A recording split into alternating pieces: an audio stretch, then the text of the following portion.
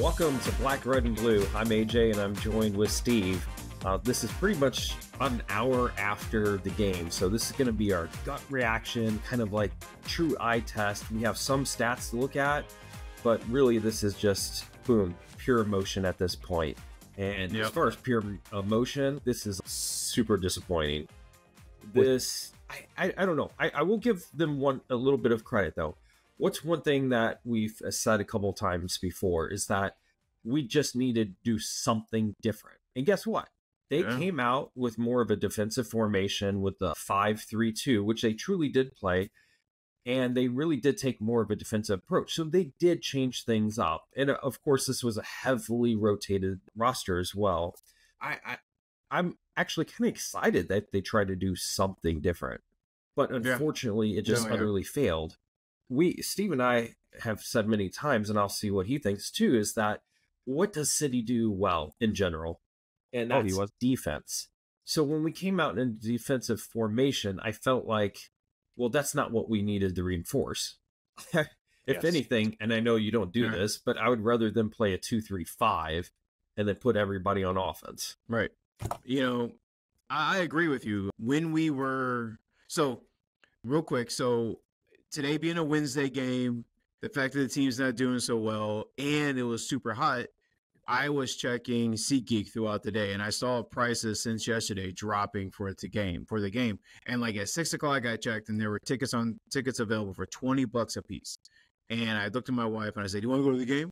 She said, "Take your daughter." So we got tickets very last second, and we went. And so I was able to take my daughter to her first City match tonight, and that was awesome. This is her first ever actual City match, so she got to see it at night. She got to see the stadium. We went to the supporter section.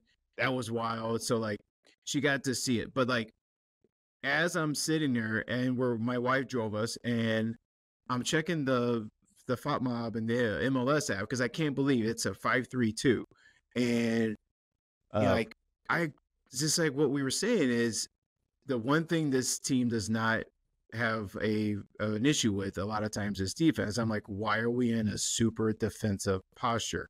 And my only guessing is we've got a heavily rotated lineup and a lot of our players are gone. And so I'm thinking Carnell must be worried about giving up goals because we're probably not going to score any. And well, that didn't work tonight because, well, a guy we may talk about wasn't that great tonight. Like, we didn't have any goals, but we had 2, possibly all 3 given up by the person we would not expect to be giving up these goals. So like, yeah, it was shocking to see us in a 5-3-2. One, I don't think we played that at all last year. So I think this may be the first time we've seen this. Looks weird on screen. Like, I saw, you sent it to me. It's a very funky looking, very crowded back line. And it didn't work.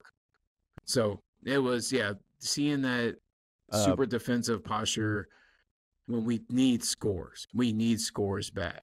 And it didn't work. Didn't happen. Yeah, and in some ways, if you really want to be analytical about this, it kind of made sense. And here's why I'm talking about this, is that when you look at our lineup, because they had Yarrow in the middle, who's a true center back, the problem is Watts, Marcanic, Nerwinski, Totland, they're all wing backs or full backs. So essentially what you're kind of playing is Yarrow in the middle with Marcanic and Nerwinski as kind of like full backs, so more of like a true defensive wing back, if you will.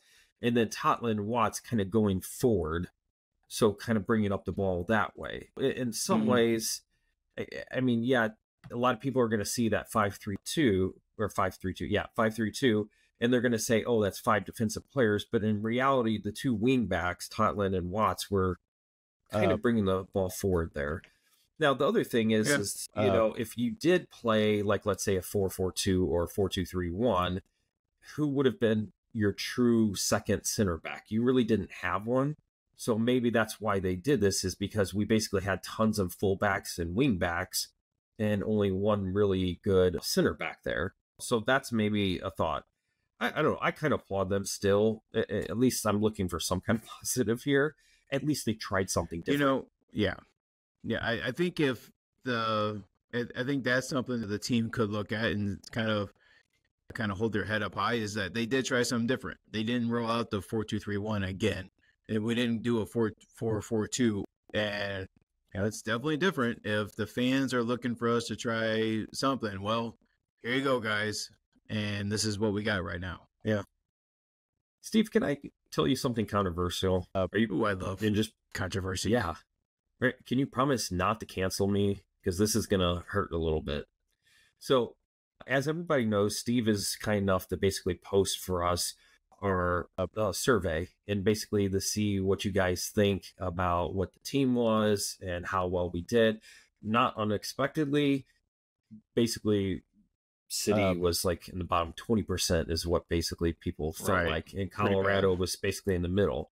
But interestingly, obviously, offensive man of match, pretty much overwhelmingly, Kojima was the player there. And there were some like single votes for other people, including Celia, which makes no sense. Defensive man of the match was kind of all over the place, but I basically the top two vote getters were Mechanic and Yarrow. Now, here's a controversial thing, and I actually agree with these two choices. 47% said Klaus, and Berkey 23%. The thing is with Berkey, and I'm going to pick on him because he's very quick at yelling at other players about making mistakes. Berkey made two mistakes that actually cost the goals and the loss for this game. And maybe he's okay, and we forgive him for doing that because he has saved us so many games. But still, it's something to look at.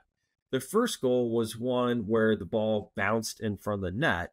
And at that point, he went into a defensive posture on his line. But the problem is when it's in the 6-yard box, you're not going to save it 1v1 like that. He needed to go there and punch it out, kick it out, head it out, do something. That was his only option there. So that was a mistake. And I get it was split-second decision, and he probably regrets it. But the second one, which was, in my opinion, really bad, was when he was tossing the ball. And I'm not sure which player it was, but basically he passed it right to our opponent, and the opponent was able to stick out the foot and basically turn the ball around, and it was an easy score. And I was actually kind of disappointed. Now, Berkey did have one good save, so we'll give him credit, but this is by far his worst game. And we'll talk about Klaus in a second. Oh, yeah. What did you see? Because you were like literally there. Yeah. So the first goal happened on our way to the game. So I kind of listened to it. I didn't see it. You sent it to me, and yeah, it looked bad. That second one, it was all him. He threw it. I could not begin to pronounce their DP's name. He scored all three of their goals tonight, and it just like bounced off the back of his leg. It was almost like Berkey just threw it out. And even in the replay, you can look back and see he just threw it out, and it had no one. It was going to no one. I almost feel like that was the statement of the night, a ball to nobody, because so many times there were passes, especially on the attacking end. We were lucky enough to be on the attacking end both times, both halves. And it's like a ball would go into nobody. A pass would go into nobody. So these players are not playing with each other, or they're not practicing well. This goes back to what Berkey had said a couple times this season about the strikers not finishing. And now it's his turn. And it just went right to the defender, not the defender, but the offensive player. And it's like he was shocked. He felt the ball hit him in the back of the leg, and he turned around like, oh, there's the ball. Thank you. And he just turned around and just put the biscuit in the basket, to borrow from hockey. And it just was bad. And in the stadium, I don't think the fans fully appreciated just how bad of a play that was, because we're so used to a Saint Berkey always being perfect. It's like they were trying to figure out who else was responsible for that, instead of like just saying like our goalkeeper was really poor tonight. And if you really want to have some anxiety, go ahead and look at the FOTMA scores. Probably for the first time ever, Roman Berkey was the lowest rated person on the pitch. Lowest rated. There was no one else had a lower rating. 4.8. That's insane. Now, yeah, Berkey can give up 17 goals. But if our attackers are doing nothing on their end, That's bad. Good segue. Like, Good yeah, segue. Leuven missed a goal, PK. It was right there. We were sitting down as he's getting ready to kick it, and it just dunked right off, and then they did nothing. And You it's know, just like every time, it's just nothing happened. And there, I heard last year fans complaining about a lack of creativity in the final third. There were some nice passes in the box. Like, I am going to say, like, Kojima is a hell of a player, and I am so happy we have him. And he made a run from the final, from the defensive third all the way to the offensive third, and actually carried it and passed it. And I think Klaus missed it, and it was just deflating. And I think that, yeah, a pass to no one is what I keep saying for this match tonight. So, like, yeah, no matter what, exactly. we're not scoring.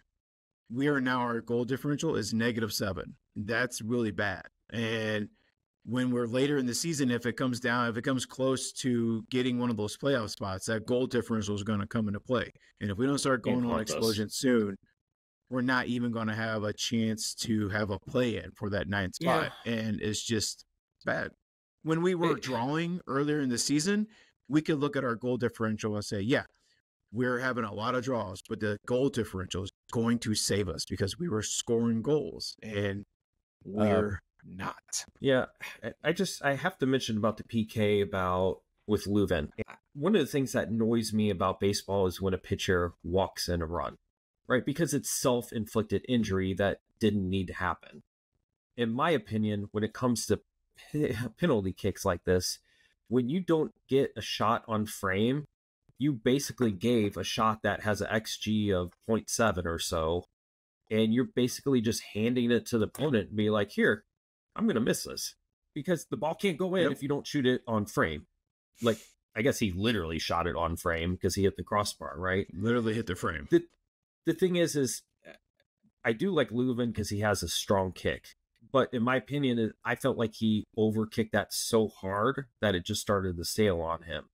And a lot of times you see some of the best PK kickers out there, they don't have to whack it with all their strength. It's more about where you put the ball. Finesse. A lot of times. Yeah. And you do need some power and some pace on it. Like, I get that. He's just not but doing it. Like, he went to like 100. It's like on the old school football games when you kick a field goal, you get the little meter that goes up and down and you got to stop it. And then it's like Leuven went past he went hit red. the red zone. Yeah, exactly. He went red. Yeah. Had that little wobble at the end. Yeah. Exactly. Right. Wow. Yeah. About half our listeners are like literally shaking their head and cracking up right now. And the other half are too young. They know what happened. Yeah. We have to talk about it. You and I were huge defenders of Klaus early in the season. Did our best. And we kept on saying over and over again, we just need to get Leuven back. We just need to get people to get him the ball. I need to rewatch this, but I saw many times where the ball got to Klaus and it either got coughed up or there was just like weak contact and no real. Yeah, exactly. And it seemed like that was happening over and over again. Is that what you saw too? He's just 100%. Not doing it. It's every time he would get the ball, it would just go away. He had one of his moonshots tonight. He took a shot right outside the 18-yard mark and just bombed it over. And in fact, at one point, Leuven took a shot himself instead of passing it to Klaus, who is the striker who should be doing it, because he has been so ineffective. And to defend our position earlier in this season, when we kept saying Klaus just needed someone, it truly looked that way. And I bet if we go back and look at those games, you could see Klaus was in position. Klaus was doing his best. He just had no one passing. Well, now you look at right before Leuven came back, to the last 3 or 4 matches that Leuven's been on the pitch, Klaus is continually out of position. He's continually out of position. He's continually just running around, not being where he should, and getting those weird passes brought to him, and it just dumps into nothing. We really should not be trying to defend him anymore, especially when there's just a couple of shiny new toys coming in. He's just not doing his job. And I'm going to show you something here, right? So this is the kicks. Oh, it's kind of blurring out on me. My bad. Oh, there we go. So you guys can see the shots here. The quick thing I was trying to point out here is that look at them. pretty much all their shots except for one that I'm seeing here was inside of our box. We let them into our home, which is Yeah. that box. For us, I'm looking over half of our shots were outside of the box. Yeah. So what does that kind of tell you? Even the Apple announcers mentioned this, is that we were playing a lower block. We were being more defensive, more not quite parking the bus, but more towards that direction. The one thing that you usually see is we usually have a very high line. Our first defensive action tends to be quite high. Our line plays typically high. This was a completely different strategy, and unfortunately, I don't think it worked. Yeah. 100% it didn't work. We lost 3-0. Good point. Yeah. But I can say that some of the high press that I saw in the first half was pretty impressive to see in person as it was happening. Like they were squeezing the transition pretty early, but then they got away from that, it looked like. And yeah, you can see on the spread that you showed that they were clearly able to just wander into the box. We also did a lot of heavy lifting for Mechanic to try to say he's not that poor of a player. And what I saw tonight, every time that young man kicked the ball, we don't know where it was going, and then he would pout. It's just So I'm going to defend him. just wasn't here, great. Actually, Yeah, I'm actually going to defend him here. So, and the reason why is because he did have a couple big saves in the box that mattered. But I do agree with saw you. him, yeah. Offensively, I do agree with you. I Yes. do think he was lacking, and especially when that's what you needed. And since he is a more offensive defender, if that makes sense, yeah, he kind of failed at that aspect of it. Yep. And you're right. He Yeah. typically likes kicking at the top of the box, and pretty much every time it just sails over. It's a wasted possession, Yep. honestly. His defense, yeah, it was great. I think a couple of players we've talked about that stood out. One player that I love seeing on the pitch is that man right there. I love seeing Chris Durkin. I love seeing him out there in our uniform, and it's just you can tell which one he is because his shorts seem to stop 2 inches off his waist. Like he's got my man. I worked for the Boys and Girls Club, and our director would say like, with the girls that wear the short shorts, are ooh babies, ooh baby, yeah, it's too short, it's too short. Man, Durkin's got the ooh babies on. Durkin's got those little bitty ass shorts on that's they go all the way up his thigh. But he has such passion out there. My goodness, we are just so blessed to have that man on our team right now. And like he is a powerhouse. A couple players I saw got bodied tonight.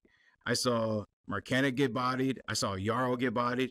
I saw Kloss get bodied. Kloss got pushed around a little bit tonight. Multiple Durkin did times. not get pushed around. It was interesting to see. Like Colorado came after our players, and they got shoved around. Leuven got shoved around a little bit, but like Durkin wasn't getting shoved around. When Thor came out there as a late sub, he kind of got bodied up a little bit, but not Durkin. Man, Durkin and Kojima, they were both just stalwarts out there. It was really cool to see those cats actually out there putting in work. Oh, and by the way, like another good thing, like my daughter loves soccer. She loves soccer. And she, when we got to the supporter section, she was cheering loud. She knew when to jeer. She knew when to cheer. She knew when to kind of push them. She loved the music. She loved singing the songs because I listened to the chants all the time, so she knows all the chants. And so when one would start up, she would do it right with them, and that was super cool to see. But like, she knew who Durkin was. She knew when to cheer for him, and she stood the entire second half. She never wanted to go sit down. So like, that was a really cool experience. And like the supporter section was really cool for her. I joked to my wife that she got to hear some salty language, and my wife said like she doesn't hear it from you anyway. No, I'm like, I guess so. But yeah, it's just So when the team is in this kind of this losing space we're in, you would think that the stadium would turn really negative. And yes, it's really upsetting. The team's not doing well, but like leaving, everyone seemed to be in high spirits still. Everyone still digs the fact that we have a team, and it wasn't that bad. Now, Kansas City lost tonight, so we're still not Yeah. we're not going to be piggybacked by I guess jumped over by them. But like as we were leaving that Kansas City match when Kansas City blew the game, those fans were upset. Those fans were despondent. And from what I saw leaving the stadium tonight, we were still not. So like I think our fans get it, but like the Germans are coming, right? Like reinforcements are on the way. And I don't think it's going to be that bad. Like again, like Yeah, Cilio's I out, agree. Alm's out, Ostrek's out. Like Hebert's going to be gone for a couple weeks still. Like we got a lot of our players that are just gonzo, but we got some reinforcements coming in. My conspiracy theory, by the way, is that I really think that we have Hartel signed because you didn't get rid of AZ Jackson unless it was just amazing deal and you were like, okay, I have to just do this because it's amazing deal. Yeah. But you also didn't get rid of him and Dewar without having basically Hartel signed. My gut feeling is that they were waiting to announce it until tomorrow or Friday. And the reason why is because they probably anticipated that this was going to be a horrible game. Because fans are going to almost forget about this game because all we're going to do is talk about Hartel once he gets signed. And for good reason, because he's going to be a really good player. He's going to really change the complexion of this team. Realistically, he comes in, I think he's probably our second best player, maybe first best player, depending on how you want to quantify it. Like this guy's a pretty big potential signing once it's official, of course. Yeah. We just, my wife asked me there. Right. My wife asked me like why they would get rid of two players. I'm like, well, I think it's just because they've got this guy coming in. We already have one guy signed and we have another guy coming in. Now, with AZ, I did like last year, his market value was like $1.4 million. And this year his market value dipped a little bit, but clearly Columbus approached St. Louis and like said they wanted him. So we got him. We were able to sell him for 600,000. And then with incentives, it can be boosted up to about 900,000. So those are player incentives that he can earn. So like, we got him for just about his market value. So like all the fans in St. Louis that were saying he was the worst thing ever, put him down in City 2 or just cut him. No, this is why you hold on to a player young like that. I think it was on like the U.S. men's national youth team. Like he is a solid player and we were able to get his market value from a team not in our conference. So the only time we're going to see them is if from international competition or later in the playoffs. So like we were able to get a lot of money for him. Ultimately. We just had to kick back a little bit to the team we got him from. I think Minnesota or something. So like that was Minnesota. Yeah. And Minnesota basically traded him for a bucket of worms. Like now we got a lot out of him. Here's another thing that you're going to find interesting. So I was listening to Flyover, Matt Baker, and he was mentioning that actually we basically have a percentage clause for outside of MLS transfer. If AZ ends up going to Europe and getting sold for however much money, we actually get a percentage of that. It might not be a huge percentage. I don't know what it is, but let's say it's 5%. Still, like that's more performance-based money that we could actually earn from this. And if he goes over to Europe or he really kind of kicks it and he's like kicking in high gear and he turns out to be a great player, did we miss out? Yeah. But you got to remember, in part, we're doing this because we're getting this guy, hopefully, theoretically, getting this guy in. And it's going to be worth it, ultimately. So, we'll see. We'll see tomorrow. We'll see tomorrow if we end up hearing about the signing or on Friday, but that's my gut feeling. So, anyways, do you have any thoughts going into our Atlanta game on Saturday? Man, the only thought I have is that Thiago Almada will not be in that match. Oh, and I saw that Atlanta is sending out the Greek they have. That's amazing. Like he's being shipped off too. So they're going to be in a really hurt position on Saturday. Man, I don't know. Tonight was one of the first times that I had a draw predicted. I thought we would draw 1-1.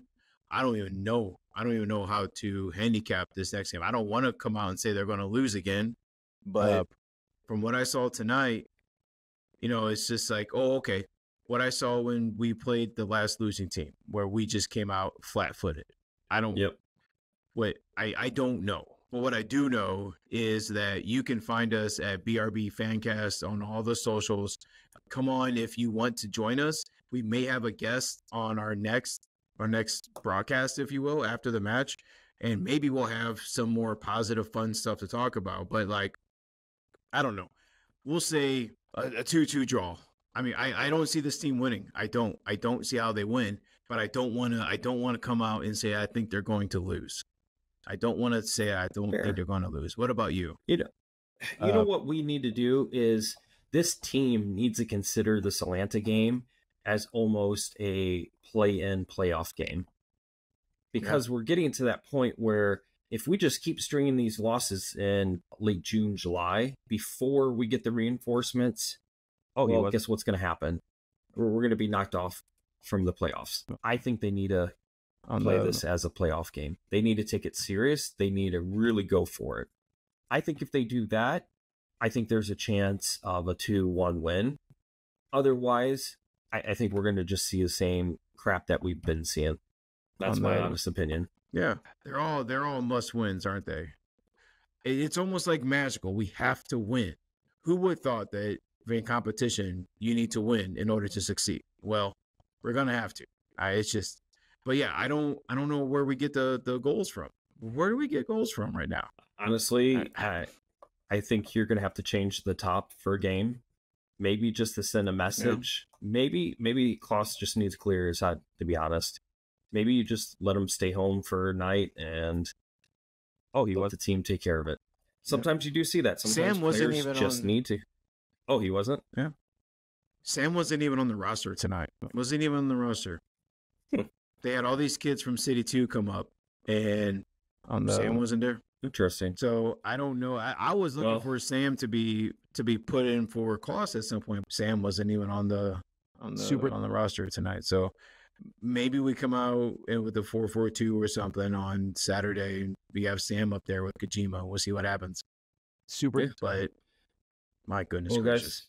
Guys, let's see what happens, and hopefully we come out with a winner at at least a draw. And hopefully they treat this more of like a playoff game, and hopefully we're talking about something a little bit more interesting. So on that note, we of course are Black, Red, and Blue with AJ and Steve, and we will see you next time. All for City. All for City, baby. Still, baby.